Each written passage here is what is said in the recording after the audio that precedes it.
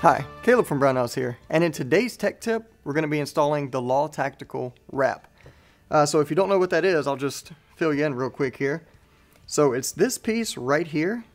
It's a 1913 rail adapter, or the RAP is rail adapter plate, that fits on the back of your AR-15 if and only if you're using the LAW Tactical ARIC. So if you're not familiar with this, the AR internal carrier, this basically replaces your buffer, buffer tube, all that stuff.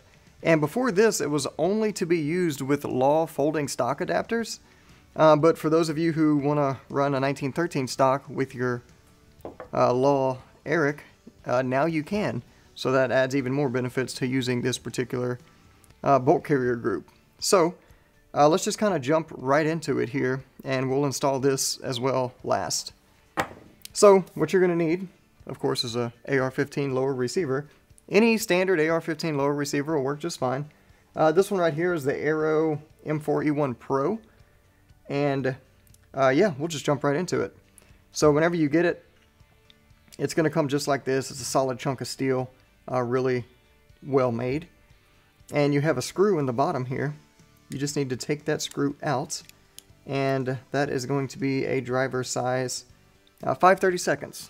So you just loosen that guy there. That comes right out. And then the rail will then separate from the rest of the housing. Just like so. And then if you've ever installed a LAW folding stock adapter, at this point it's pretty much very similar, almost the same.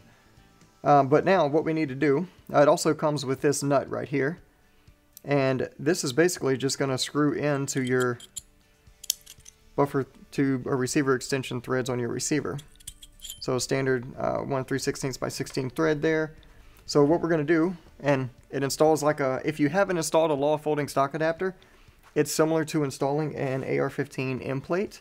So you got to take your spring for your takedown. So your takedown pin, spring, and detent, that goes into place. And now you can take the RAP and just put it on the back here, making sure you key the extruded portion into the receiver, just like so. And then the nut goes in, and you screw that into your threads. And it does come with the tool, like the standard like LAW installation tool here.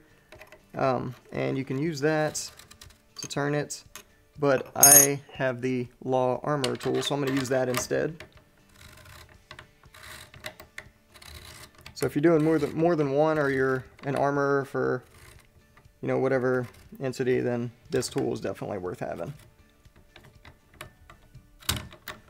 And I have oil on my hands, so I'm slipping all over the place with it here. So I'm just going to hold this here and use my other arm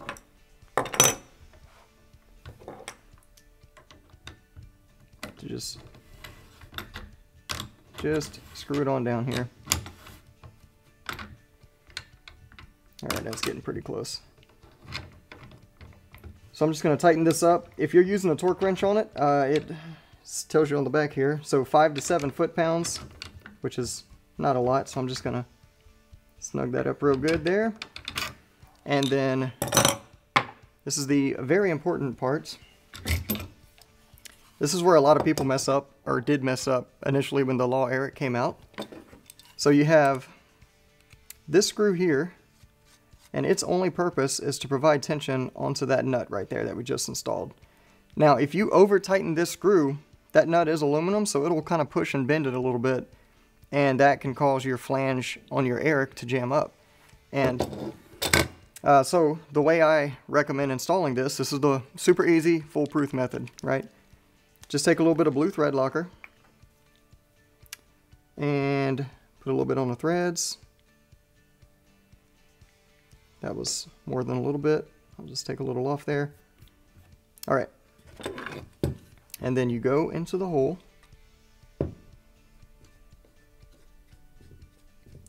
And I'm going to turn it just until I feel it make contact.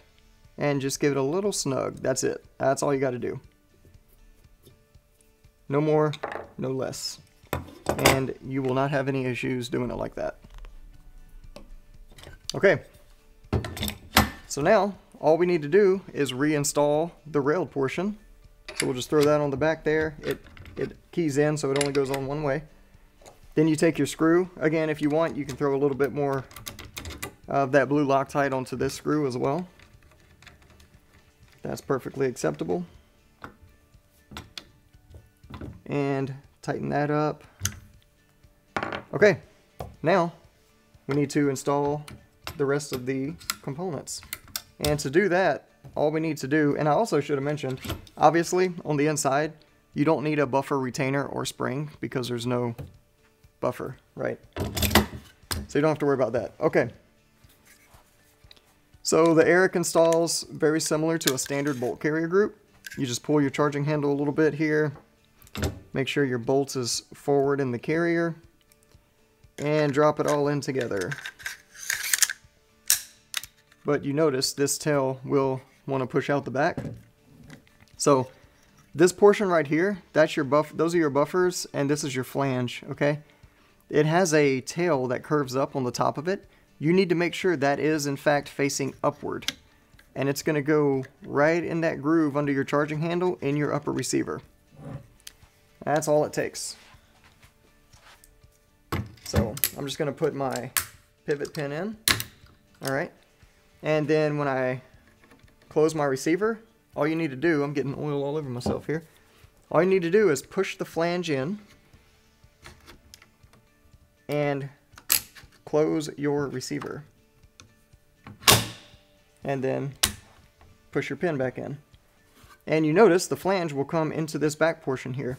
And that's perfectly normal. It should seat all the way back against the rail. And if you look at your actual bolt here, or bolt carrier I should say, this pin right here should be right under that A area. If it's somewhere up here, then something in the back didn't seat right. So it should be all the way back right here. Alright, and that was kind of a dead giveaway. I remember when the ARIC first came out, I was watching some YouTube reviews of it. And this is just sidebar now, but I was watching some YouTube reviews of it, people saying like, oh, it doesn't work. Well, they didn't have it seated correctly because they over-tightened that screw. And when they did that, it put tension on that flange. And then this rod was actually like way up here. It was a dead giveaway that it wasn't installed correctly. But anyway, that's how you know. It's just that easy. Okay. Now you can install your favorite 1913 stock or brace. So we have here as an example, grabbed a couple of Midwest Industries because those are awesome. This is the Midwest Industries brace. The reason I know that is because it says not a stock on the back of it. So dead giveaway, it's not a stock. But we will be installing the actual stock, which has a padded portion on it. And this installs just like any other 1913 stock. And turns out you do need to use the correct size driver. Okay. And you just tighten it down, and that's it. It's ready to go. Super easy installation. Alright, so that is the LAW Tactical RAP, or rail adapter plate. Of course, only to be used with the LAW Tactical ARIC.